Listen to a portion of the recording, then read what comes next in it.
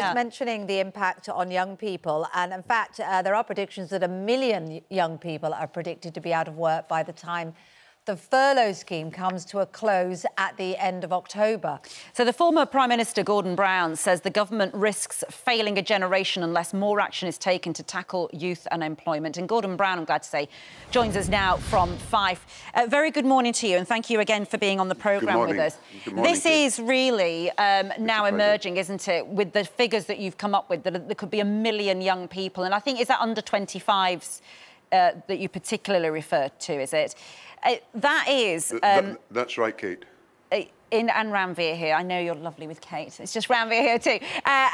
But the point being, of course, that there is something very important that needs to be done that isn't being done for all those people. What is your worry that will happen, say, 1st of November, you know, to all of those people who end up with nothing? Yeah, Ranveer, I think parents are going to be worried sick about what's going to happen to their teenage sons and daughters who've left school, left college, and have nothing to do. And I think it goes right into the 20s, 21, 22, 23, 24, where jobs are simply not available. 60% of all redundancies since March have been amongst young people under 25. And we know we're facing a lost COVID generation, as difficult a time as we had in the 1980s. When you go for months, perhaps years, without your first real job, when you get rejection letter after rejection letter, and when there's desolation and desperation setting in, just as Prince William has rightly talked about this morning, the mental health problems that arrive. So we've got to do something immediately. We haven't done enough. The Prime Minister should get the regional mayors, he should get the First Ministers in Scotland and Wales round a table, online, of course, as it has to be, and they should discuss what they do now, because 1 million young people will have nothing to do at the start of November. There's only 120,000 places that can be provided immediately for young people on programmes that the government has developed. And of course, we are facing the lockdowns and the quarantines, and that means that more young people will be out of work, particularly in the areas where they do work, which is the hospitality industry, tourism and so on, where they are going to be most affected by the numbers of lockdowns happening locally around the country. It's a terrifying prospect. It's a terrifying prospect for all generations. But I know you spoke on this programme before about the impact on young people, which is very frightening.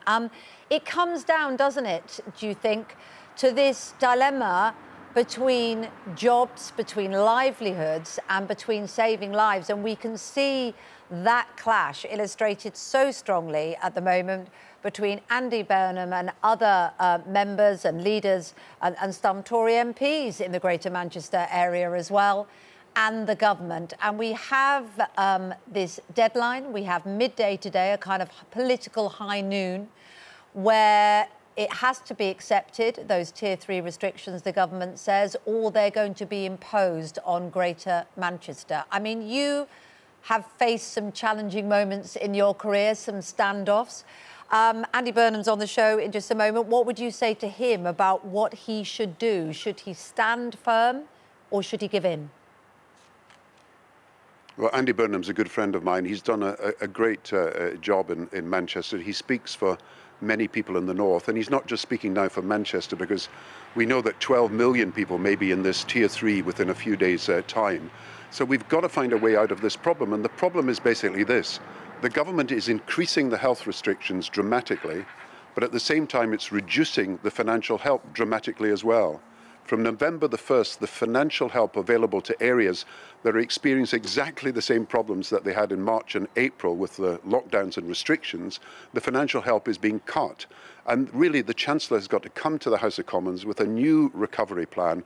It's now out of date. What he announced a few days ago, which I said at the time was not enough, is now clearly out of date.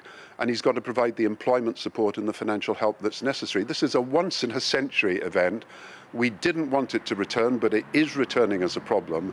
You can't cut the support available just at the time that the problem gets even greater than it was a few weeks and a few months ago. But that is the argument that Andy Burnham and many other people are making. But Boris Johnson, you've been a Prime Minister. A Prime Minister can't publicly give in on something like this, can they? I mean, he has to see through his position. What would be the situation for Boris Johnson? What would you have done in this situation if you were faced with such a public standoff by the opposition party at the core of it? you'd have to stick it out, wouldn't you? Or would you give in?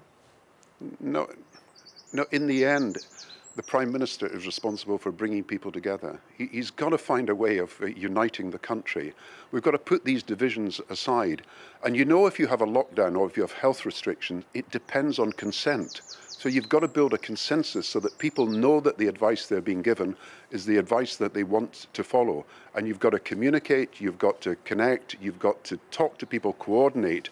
And that's what I think is missing at the moment. You've got to somehow have a summit of all the leaders that are concerned about this lockdown, talk to them about what they know what's happening on the ground, find a way forward that is acceptable to all. I don't think there's much disagreement about the need for health restrictions. I think the big disagreement is about whether you can cut the financial support available just at the very moment that you're imposing greater health restrictions.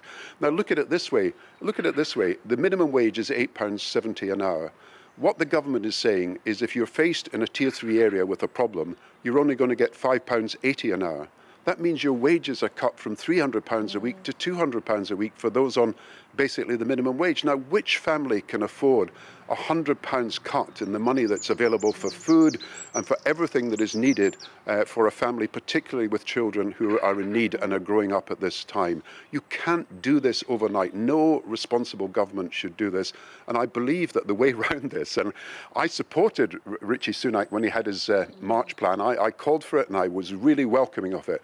I now think he's got it wrong. I think he's got to review it. He's got to come to the House of Commons with a new plan, and the new plan must contain additional financial support for families in the lockdown. And particularly, of course, as I've said this morning, you've got to give help with work experience, training, job search, and incentives for employers to take young people on. Otherwise, we are just piling up problems for years to come. It's interesting, isn't it? Because it does come down, you know, when you look back over the years to sort of the ideals of different governments in many ways. I remember, you know, Liverpool decimated, you know, nothing happening up there. And then under a Labour government, this is not a political point, but it just happened to be, it was a Labour government, created so many civil service jobs up in Liverpool, which then sort of kick-started the whole economy there.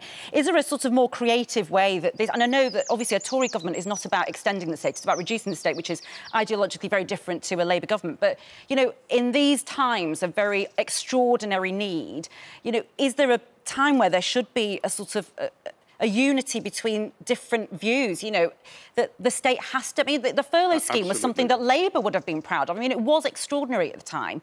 But now, in terms of creating jobs for young people, could the government be doing something more where they create more civil services? We heard an idea this morning, didn't we? Take over, requisition some hospitality venues, put vulnerable people in there that could shield safely, particularly if they're a multi-generational household. Give work to the hospitality, make use of those buildings.